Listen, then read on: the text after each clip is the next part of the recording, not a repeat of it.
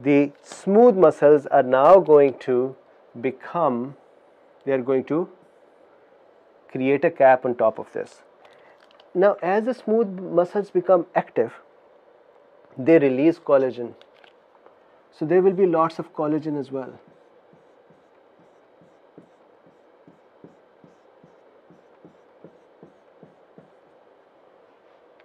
They would release peptidoglycans. There will be lots of extracellular matrix developed. So now over here what's happening is, and one more point, please remember, macrophage picks up the LDL, oxidized LDL, through scavenger receptors, not through the normal LDL receptors. Anyways, that's an important point to keep in mind, because the patients who have the deficiency of LDL receptors, they still have the LDL picked up by the macrophage, and that is because of the scavenger receptors. Okay, back here. Now this atheroma has a particular structure.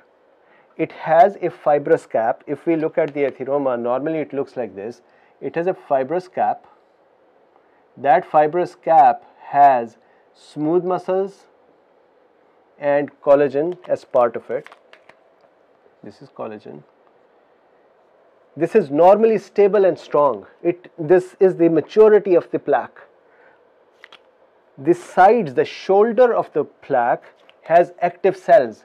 So monocytes are sitting there, T cells are sitting there, macrophages are sitting there on the shoulders, on the side of this thing, and they are still causing more and more activity. So the plaque is actually expanding. Then there is vasculogenesis. So there is new blood vessels, small tiny blood vessels forming. Why? There is tumor growth factor alpha. Tumor growth factor alpha causes angiogenesis. So there is going to be increased blood vessels forming. What is happening underneath? What is happening down here in the media? Look, what do we got here? We had foam cells.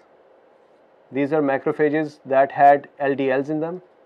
Some of them are going to merge and make big blobs of foam, but some of them are going to die. And when they are going to die, what is going to come out of them? Cholesterol crystals, digested cholesterol. So cholesterol crystals come out and they are present here. Now, what else? When the cells do die, what do we get? We get necrosis, we get debris over there, we get junk over there. So that debris is present in the center of this atheroma, somewhere over here. And that debris would invite what? Calcium. So calcium can be coming over as well, and part of the center of the atheroma may be calcified. There might be calcification here. So that is the atheroma that has developed in a vessel wall.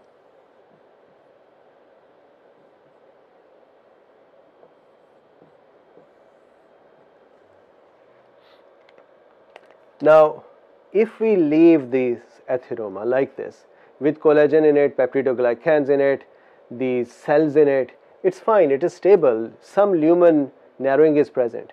However, the problem is, as I said before, the newcomer cells, inflammatory cell, are going to try to start taking bites out of various things, and they'll make it unstable. When this becomes unstable, what would happen is it can rupture. When it ruptures, there are going to be pieces coming out of it, and those pieces would now, one, create a plaque over there. Fibrinogen would come in, plasminogen activity would start. So there is a plaque formation there. There is a thrombus formation there. There is a possibility of emboli over there. Who did this? What caused it? The new inflammatory process. So please remember, atherosclerosis is not just a static process that happened and the boil formed or pimple formed and stopped. No, it is a continuous process. It's a progressive process. Ultimately, it reaches a point where it can hurt. So now, what are the types of atheromas? There are 3 types of atheromas depending upon what is their composition. The types of atheromas are, there are 70%-ish atheromas that are fibrous,